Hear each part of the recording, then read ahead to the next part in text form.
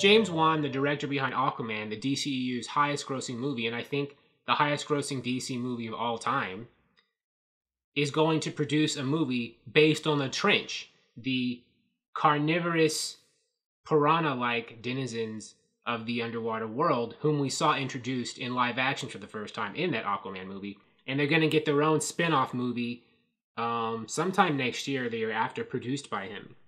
And according to a recent interview he had with comicbook.com, he said the movie's definitely going to, be a strong horror movie or have strong elements, which a lot of us expected.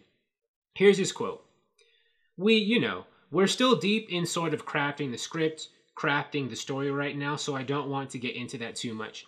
But definitely it's one that I really want to lean into the horror of it. So it's going to play more as a monster horror movie than it will as a superhero film. But it's still definitely part of the Aquaman world. This makes sense because, horror is a big part of James Wan's background. That's how he got his start in Hollywood. He directed Saw, and then, he migrated over to Conjuring type movies. And I think he did a couple, maybe he might have done, I don't know his exact full history, but I think he might have done more horror stuff too, somewhere in that window early in his career. And then he moved over to action movies, like one of the Fast and the Furious movies. And now, he's doing DCEU action movies. But, he's still keeping his toe in the horror water by producing The Trench. And he's also a producer on the current Swamp Thing TV show, which has a strong horror bent. Unfortunately, Swamp Thing is canceled now. This first season, I guess, is going to be the only season of that show ever. But that show is very, very graphic for a TV show. And I like this. I know when the Trench movie was first announced, a lot of people were kind of like, they were confused. They were like, that's what he's following up Aquaman with? And, a spin-off movie about the Trench that's a horror movie seemed an unconventional choice.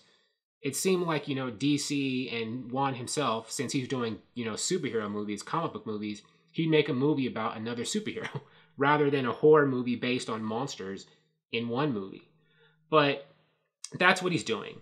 And I'm cool with this. I mean, as long as the movie is good, I don't care whether it's horror or not. I mean, of course I prefer more superheroes on screen, but, if he wants to make a monster movie in the DC world, that's fine.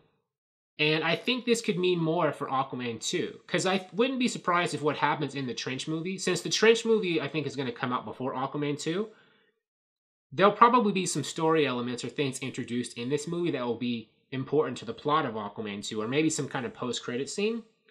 And again, I like the fact that this is going to be a horror movie. It's not because a lot of DC fans and people in general who like DC, they like DC dark movies, or they feel like DC should be the darker universe.